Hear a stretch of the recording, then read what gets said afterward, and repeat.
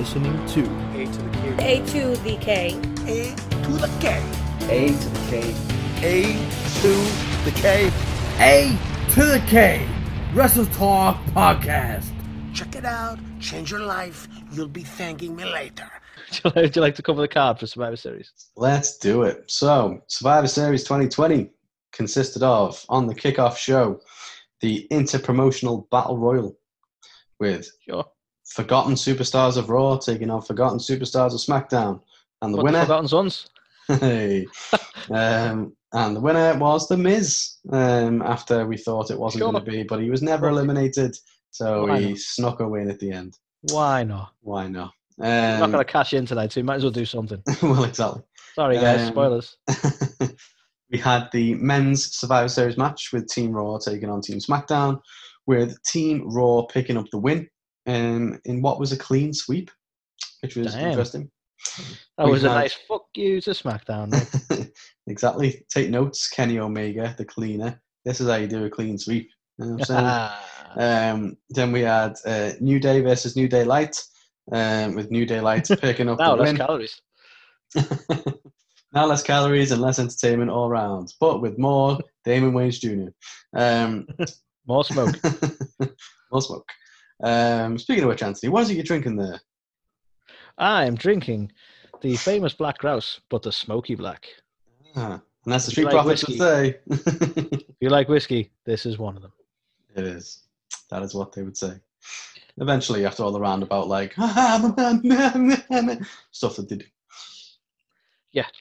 And all the 90s stereotypes that they seem to do, even though they were not products of the 90s, so that kind of throws me. Yeah. And all the, like, I'm going to say really bad things, but then I'm going to go at the end of it, and then it's not really that bad. All that stuff. But yeah. Just ADHD in a team. Yeah, Street Profits picked up the win. The younger guys beat the older guys in what was, a decent match, to be fair. So the Street Profits are indeed up. We had Bobby Lashley, the US champion, taking on the Intercontinental champion, Sami Zayn, with Bobby Lashley picking up the win, much to Anthony's dismay. I wanted Zayn to pull an upset there. Not happy. He did. Personal, but that's what I wanted. In Zayn and the membrane. We then got the two women's champions taking each other on. We got Asuka taking on Sasha Banks, and Sasha Banks wins clean. Ever since she turned up in the Mandalorian, people love her. Still wasn't a Thunder Rosa Serena Deeb mind, but great match. We got the women's Survivor Series match with Team Raw taking on Team SmackDown, and Team Raw picked up the win. So Raw was it another clean sweep? Both. Well, not quite, but it was a unique finish, to say the least. It was actually Lana with the sole survivor. After all the shit she got and all the tables she's been through. We then got, for the main event, that wasn't really the main event of the evening, we got Drew McIntyre taking on Roman Reigns in a fucking epic. Two big, muscly bastards taking each other on. And unfortunately, Roman Reigns... a match that's been titled Vince's Wet Dream. But yeah, the head of the table, the guy who shows up and wins, the big dog... Chief. High Chief Peter Maivia's nephew or something. He picked up the win. There were a few shenanigans involved, so it didn't make Drew look too weak. But yeah, Roman wins, which I think was pretty much a given. And the real main event wasn't actually a match, but after 30 years, it was the Undertaker's farewell. It was. We said goodbye to the dead man. Let's raise a glass. Let's raise a glass. It's empty, but we'll raise it anyway. Oh. Yeah, cheers to the Undertaker for 30 incredible years. Yeah, thanks for that, mate. So, cheers, Mark. Cheers, Mark, mate. Boss you, lad. Sang, you, Callaway, lad. So, do you want to go through the highlights? No. Okay. No, I'm gonna borrow from your highlights because I didn't write any down. So, okay, I'll do the highlights. Okay. And I echo the sentiments. Now, I'll be honest, I think we both agree here that we're not big on the Street Profits.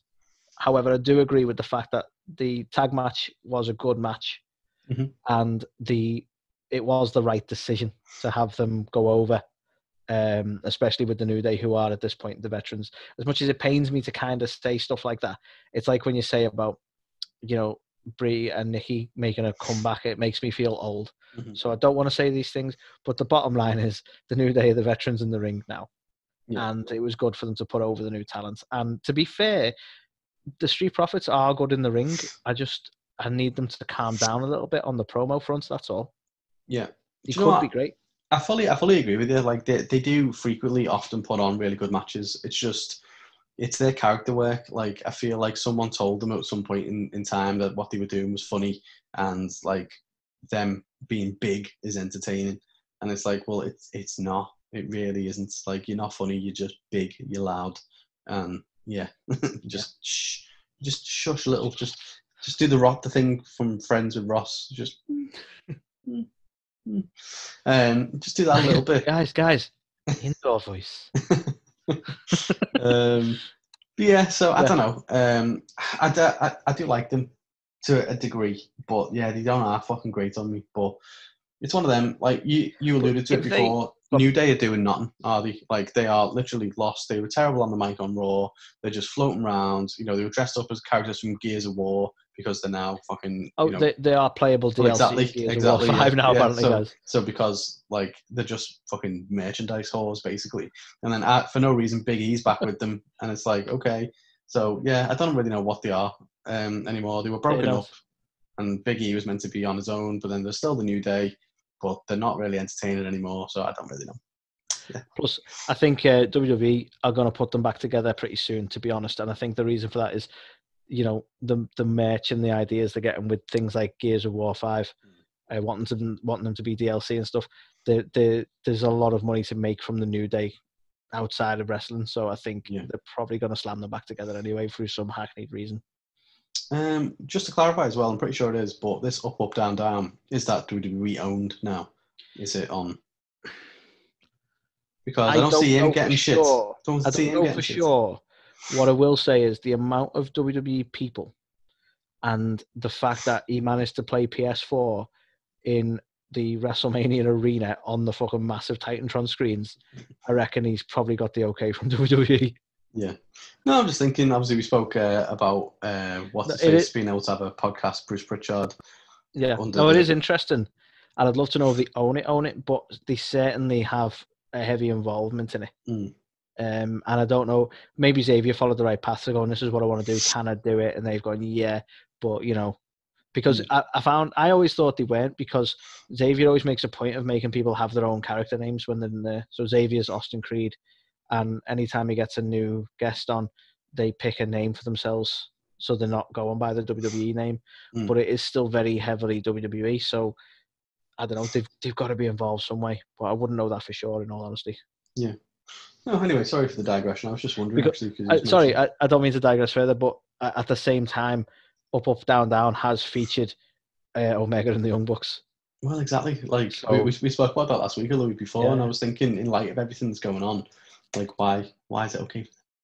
But anyway, unless they just turn around and went, look, this is unlike the others. This is insanely popular, so we're just gonna buy it off you. Okay? Maybe they've done that. I don't know. Maybe. So the next highlight, Carl, Asuka versus Banks. What a match! And isn't it nice to see Sasha actually go over clean? No fucking about. Yeah. She's defending titles. She's still the champion. She's beaten one of the best in the biz at the minute. I mean, awesome. Why not? It's about fucking time, isn't it? Yeah. These two, I've been, I've watched a couple of their matches over, the last few months and stuff, and there's always been some level of shenanigans, or Bailey was always around and something was always happening, whereas this was just them two going at it, and they've always put on great matches, but this one was just, great again, and excellent chemistry together, and as you said, it was just great to see it go over clean for, feels like a long time in the making. Indeed. I'll let you do the next one, Carl. I feel like you've got a special affinity for this. This is your era stuff. So the next highlight's yours, man. I'll let you have it. Well, I was just made up to see the Gobbledygooker back, and not just back, but also winning the 24/7 title. So I think I mentioned on one of the segments we've done in the past that we could have actually seen the thing inside the egg be the Undertaker. So that was something that was thrown around, whether or not he was going to be in the Gobbledygooker costume, whether he was going to be the Undertaker, but just inside an egg. Like, it was all up for discussion because typical WWE style, they planned the segments and had no idea what the fucking the end goal was going to be. They just wanted to have this egg. Build up the hype. Exactly. But yeah, luckily for all of us, 30 years later, it wasn't the Undertaker inside that fucking egg, and it was the Gobbledygooker. But yeah, it was just a great nice little touch. flashback. Yeah. Great little flashback to some terrible, corny, cheesy times in WWE's past. But apparently it was Drew Gulak who was playing the Gobbledygooker as well, so that would just give me another little bit of a laugh because obviously he's obviously involved in the 24/7 title picture, but he just played him really well. I thought it was quite funny. Also quite funny because it's like, I'm gonna leave, and they're like, no, sign back with us, Drew. Sign back with us. We'll do great things with you. And then what? Yeah. Months later, he's dressed as a Mickey. Exactly. Exactly. Yeah. Last highlight, Carl. Last highlight, and it deserves to be a highlight. It was always going to be a highlight, Carl, and that is Roman versus Drew. What a match! These two have got some fantastic in-ring chemistry. They've been like, again, I feel like a broken record at this point, but considering like the 2 weeks they had to build this up, I was so hyped for this match anyway. Yeah.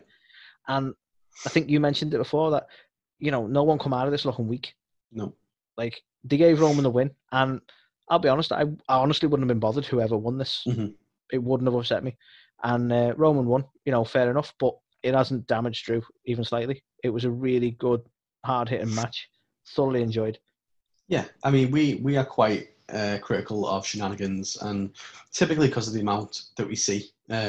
Yes. But for me, I don't think they could have done any better with how they handled this. Like, Drew kicked out of several spears, Superman punches, whatever that Roman threw at him. And then, by all accounts, Drew pretty much added one when he hit a Claymore out of nowhere that meant that there was a ref bump and the ref was out of it. And then Jey Uso comes down, super kicks Drew, and then there's a low blow from Roman, Superman punch. And yeah, so like it took a lot, basically. He ended up, he didn't even tap out, he choked him out with his guillotine finish that he's adopted now. So they couldn't have done any more to make Drew look strong still in defeat. But at the same time, it didn't necessarily make Roman look weak because he did batter Drew for good parts, but he just couldn't put him away.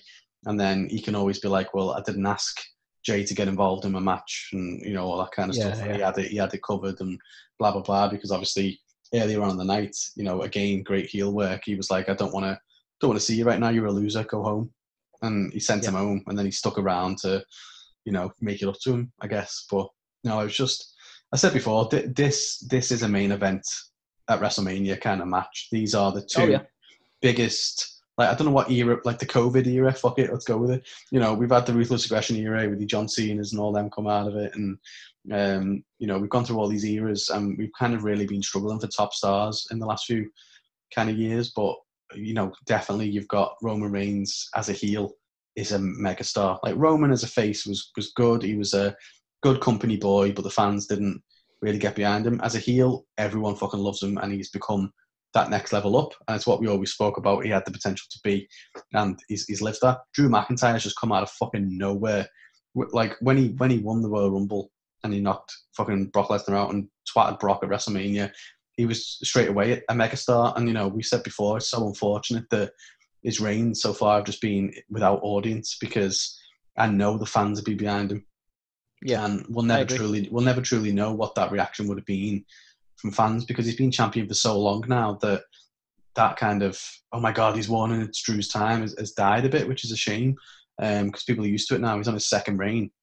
So it is a massive shame. But at the same time, I don't think fans have, cooled off on him. I think he's still very much like a main event guy, and he solidified himself as that. But for me, this could have been like WrestleMania level main event, and it was great. It was so good. Thoroughly enjoyed it. Yeah, couldn't agree more. Mm. So, Carl, would you like to cover the Oshites? So I've only got one, I think, unless there's any more that you want to add. But I mentioned before that it was a clean sweep for Raw in the men's Survivor Series match, and it was interesting that they went with that approach. I would say there were some good bits, or at least interesting bits, where Seth Rollins sacrificed himself, for example, Yeah, and for the I greater think good. you alluded to it before, but there's a heavy suggestion that's him out for a while now. That's them writing him out for a bit. Well, that's it. He's got nothing else left to do. Like he was I think, like you say, this probably concludes like this is them done with the Seth feud on SmackDown as well. Yeah. The way this happened. So I think you're right about that. Yeah, I feel like it wouldn't surprise me if that's the end of the Messiah character, because I imagine if this is the last we see of him for a bit, he's going to go away and he'll probably come back to quite a big fan reaction as a face, maybe, after being out for so long. So, or are they going to lean so far into the Jesus metaphor that he's going to rise again come Easter? I mean, that is definitely. I would not put it past them, Anthony. Fuck's sake, what have you done? You give them ideas now. Why would you do it? But yeah, so like there was bits in it that was fine. There was bits in it that weren't as well, and it was just like one thing that really pissed me off, to be honest, is they made this big massive deal out of Keith Lee and Otis being in the ring together, and you could sense it, the little undertones of like he was like, oh, super heavyweights, and it was like, oh, it's gonna be good now, and it was just like, you know what I mean? It was almost like fat shaming them a bit. I felt it was kind of like, oh look, there's watch him big, dance, watch him dance. Two big fatties are gonna beat each other up now. Let's enjoy that. I don't know. That didn't resonate. Look at it in it. This is a horribly loose connection, so apologies. But look at it in any other sense. Imagine the minute two busty women in the ring that they're like, oh, it's good well, now. Exactly. Like, it's objectifying no matter what way you look at it. So the fact that they were just like, yeah, two fat guys, this is going to be good. It's like, yeah, that's kind of shit. Yeah, I thought that was just lame, to be honest. I felt really, really bad for the pair of them because they weren't just focusing on them. It was just like, oh, this, it's going to be, what's going to happen now? When Keith Fatty Lee versus Fatty. is known for being surprisingly athletic for a man his size, like they don't even give any of that now, do they, on the main card? No.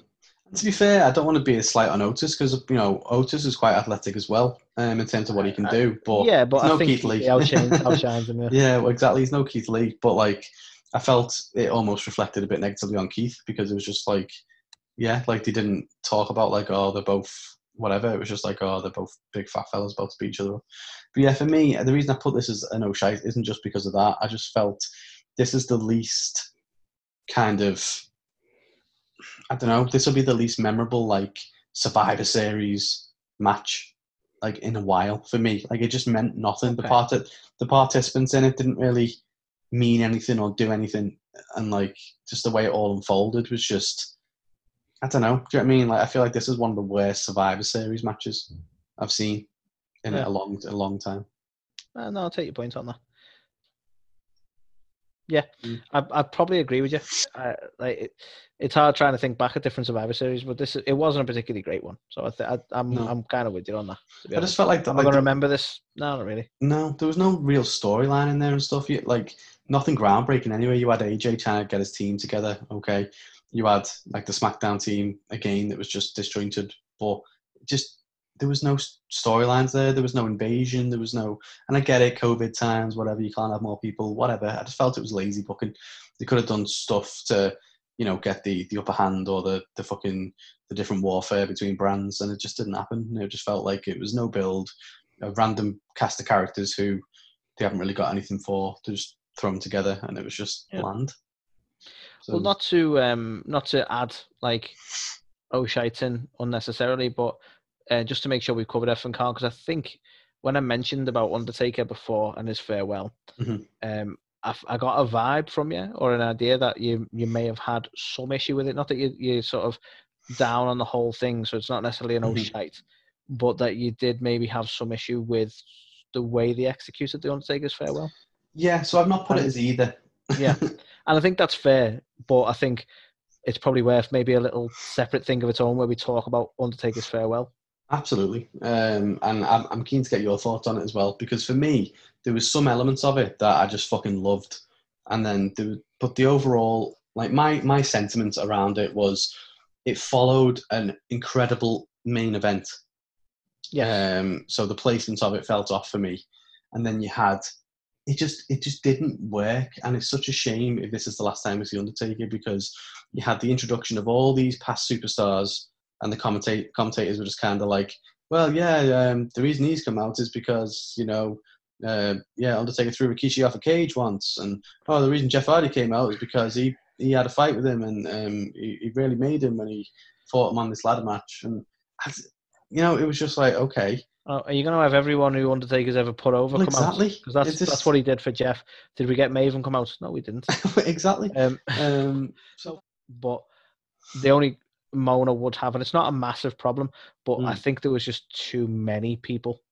Yeah. To be honest with you, and again, I don't want to sound like I'm down on Jeff, but we've already had Jeff paying tribute to him as dressing up as him and all that this week, and did he have to be his own sort of thing there? I don't know. It's a tough one because everybody wants to pay the respect. He was a legend in the biz. So many people got so much respect for him. I get that. There was again, I'm not even being unfair on Jeff. He had every right to sort of come out, but I don't know. To me, there's just too many components. I just wanted to see a nice farewell for Undertaker. Do you know what I mean? I don't know. It's hard. It's tough. That's my biggest gripe with it. I just feel like the whole organization of it was silly because you just had first of all the placements, so it followed the main events. So that was a bit I get it because it's his retirement, but the way they handled it, you've had such a match and you kind of exactly, Yeah. And we've seen this before where you have a really good match and then you move on to a match that's meant to be really good, but everyone's so fucking deflated. Well, exactly, but it's just the way they did it because it was after that match, you then just had all these random guys coming out to their theme songs. They got in the ring, and then we just didn't see them again. They cut to an advert, and that was it. They walked down. They had no interaction with Undertaker. They walked down, and the commentators said a couple of bits and bobs. Cut away. We cut back. Vince McMahon's in the ring, and he's there with this emotional speech, which was fine. And then Undertaker comes out. And then he's just kind of he starts doing a promo and then he stops because of all the crowd noise. And it's but it's piped in. If it was a natural reaction, everyone's thank you. And you're taken back by it. But he's and it's it's fucking piped. It's piped in. Sadly. And that's one thing I feel really bad for the man. I kind of get the poetic thing of he debuted at Survivor Series and this is 30 years later. But for me, I would have delayed it until the audiences were back because this is just him coming to say goodbye. It's not like he's had a match recently or had a run in WWE recently. No. He could, and I get that he's now in his head. This is him. He's retired, and I get that. But for me, I think one thing that's missing is the crowds and the crowd reaction. He deserves that. Yeah, it's not even griping about the whole segment. He deserves that response from the crowd. Yeah, no, definitely. And there was stuff like the Paul Bearer tribute. It got me. To be fair, I was I had goosebumps. I even got a little bit of a little bit of a lump in my throat just seeing it. I totally get that, and it was really touching. And to be honest, I think it got a lot of people. I've seen a ton of that particular bit on social media today, just because I think that got a lot of people, understandably so. Yeah, definitely. It was such an emotional moment to see that. Obviously, thinking back to over them 30 years, he is synonymous with Undertaker, and especially in those early days, with the promos and stuff. Paul Bearer is just a legend, so it was great to see him reference him as well. But yeah, it just didn't work for me, and it's a horrible thing to say, if it is the last time we see him, but it just didn't work. Having all those guys come out felt silly when there was no payoff. Yeah. Having Vince cutting a big promo and he's back in the WWF, when now the WWE, and it's you're not getting yourself over, Vince. You're not trying to get cheap pops or people talking about you saying WWF. Do you know what I mean? It was just, I don't know, that felt a bit was definitely I think he wanted that to trend. Yeah, it's that felt a bit self-absorbed, and then it was just okay, Undertaker had a bit of a new weird kind of remixed theme music a little bit, and he comes out and yeah, I don't know, it ended well, obviously, with him saying the Undertaker will rest in peace, and all that was fantastic, in terms of how it was scripted and him going down and putting the arm up and stuff. Loved all that, but yeah, I think the way they got there was just. Yeah, it was really weird, and I just wasn't a fan, which was a shame. But Yeah, I don't want to shit on, Oh no, obviously. I think it's only fair. Like we mentioned these things, like because it was. I've mentioned a few hundred times Undertaker is my favorite wrestler, Mhm. and despite him not being your favorite, you've had him in your sort of wrestling life that whole Oh, yeah. time. Like every era of wrestling you've loved, he's been there, which is crazy when you think about it. Oh, yeah. He's definitely up there for me as well. Do you know what I mean? Yeah, yeah. He's always... No, I know you see him as one of the best, but like I don't know it, and it's never not going to be a nice touching tribute. And there were a ton of touching elements there, and it was a nice moment. But like I don't know, I think because we're so sort of like this is the phenom. It's almost like you come out of it like he kind of deserved more than that. Mm. And I know they can't give him that at the moment, but I don't know. That's what I kind of struggled with. I suppose is like it would have been so much better if we could have done this in front of an audience. Yeah. It's like, and like, don't get me wrong, I know like all COVID and stuff has obviously played a big part in it because, they had limited people or whatever, but he didn't even get like, I don't know, like I expected everyone to be out on the stage and like clapping him or something as he came down, and you just didn't get any of that. You got a couple of guys walking out who were guys probably more interested in their own egos than the Taker, if we're being honest, coming out for their own little like, yeah, look, I'm back on telly, or Yeah. and then they fuck off, don't have no interaction, and then we're on to Vince, and then Vince See, this is fucks the off. trouble, and you can't really. They couldn't embrace anyone. It was kind of strange, really. But don't like anyone listening. Don't sort of take it too thingy. Like it was still a nice tribute to Undertaker. Mm. We're not ragging it that much. It's just I don't know. It's probably not what he deserved or what we expected, I suppose. No, I expected more, and I think to your point, it's maybe it would have been better to wait and do it properly. Like I I understand. personally think it would have been. He's synonymous with WrestleMania. Hopefully, this next WrestleMania will be in front of an audience. Why not have a moment then? Yeah, but don't know. I don't know. But yeah, so genuinely though, absolute legend, and this feels like he's actually hung up his boots this time. So it's devastating because every time he kind of retires, I'm always like, he'll be back, and I always hope that he is. But this time, I don't know, feels legit, man. Yeah, I think he would look a bit silly now because obviously we alluded to when he left his hat and his gloves and whatever in the ring that was it. Then he came back and it was like, oh, he is back. But I think now it's kind of I think in his head he's been ready to retire for a while. He struggles to sort of let Vince down, doesn't he? So he won't say no to the man in a sense. No. But I think after all this kind of rigmarole, if he then just shows up at a fucking Saudi show, you're like, okay, come on.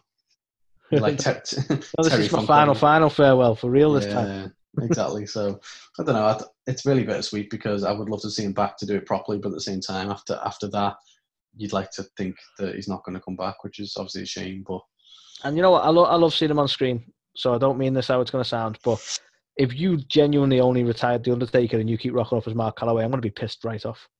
Oh well, I mean, I honestly don't know how to take it because everyone who's retired, Shawn Michaels, Ric Flair, whatever, if they're under contract with WWE, we see them again. Yeah. Like, they won't wrestle, sure, but we still see them again.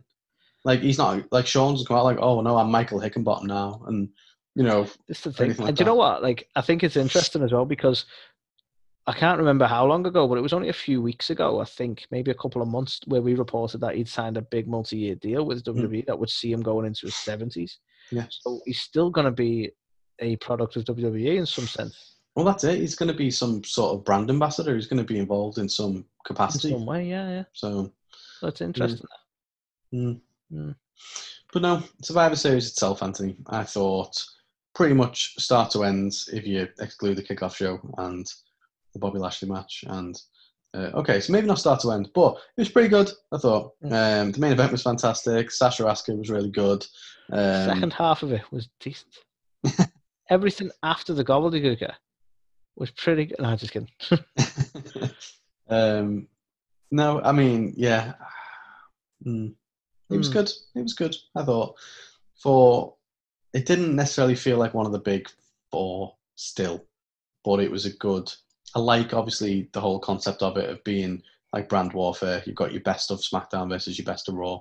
So I'm always going to be into it in that sense. But yeah, I don't know. Some of the matches were a bit meh, But then you had some fantastic matches as well. Well, obviously Drew and Roman and Asuka Sasha. And as much as I'm shitting all over the Taker thing, obviously it was Taker's final bow. Oh, yeah, you can't. It's always enjoyable in a way. We just offered some sort of critique. Absolutely. So with that being said, Anthony, what would you say your rating is for the show?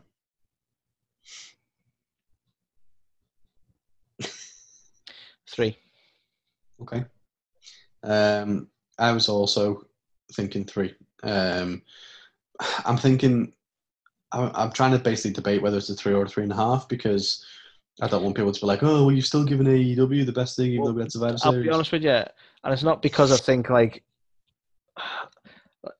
because I get where you're coming from with that, but at the same time, like that was some of the deciding factor for me. I was like, well, yeah, it's probably on par with AEW. And it shouldn't be. It should be better, really. It's a pay-per-view, for God's sake, one of the bigger pay-per-views. So it's still not like a massive compliment to them. But I gave Dynamite a 3, if that helps you at all. And I'm giving this a 3 because I think they were equal to one another. Yeah, I think based on that alone, I can't really score it less than a normal episode of Dynamite. So let's give that extra 0.5 and take away my bitterness on how the Taker thing was handled and just actually celebrate the fact it was, Taker was celebrated. So 30 damn years. 30 damn years with a 3.5. So that was Survivor Series. And that was another week of A to the K's WrestleTalk podcast. Yes, it was. We hope you've enjoyed this ride. We do. And enjoy that ride even more by following us on our social channels, Anthony. Where can they follow us? Let the people know where we be. Where can they follow us, Carl? Where can't they follow us more? Like, they can follow us on Instagram, Facebook, Twitter, TikTok, Tumblr. Others, they can follow us on YouTube. They can go on, subscribe. They can click the bell to get updates on our videos. They can go on to anywhere they get their podcasts and find us there. We have our own website. They can go to atothek.co.uk. They can also, whilst they're on there, click on the shop link and maybe have a look at some of that crazy merch that we've got.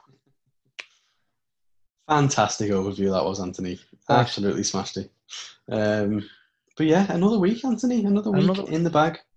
Another Next week. Nearly ending our first year in all that, Carl. Mm. Like, depends how you look at it. I'm looking at it like, if we go calendar year, like, I'm thinking season 2 of AEW, or year 2 is going to be January onwards. But technically, we started in the Feb because we were still fucking around with ideas. So technically, our first episode took place in February. So if you want to go an exact year to then, it'd be February. But for me, I'm like, no, we go for the year because February is a weird place to end things. So I'm thinking end of December, in the new year, it's going to be a new year, a new season. It's a new dawn. It's a new generation. Yeah, I'm on board with that. I think we're coming up to the end of year 1 and we're going to kick off fresh year 2 in January or the end of December, whenever we can be asked, really. And obviously, we're going to produce in January our Down Since Year 1 t-shirts. So that's it. We are.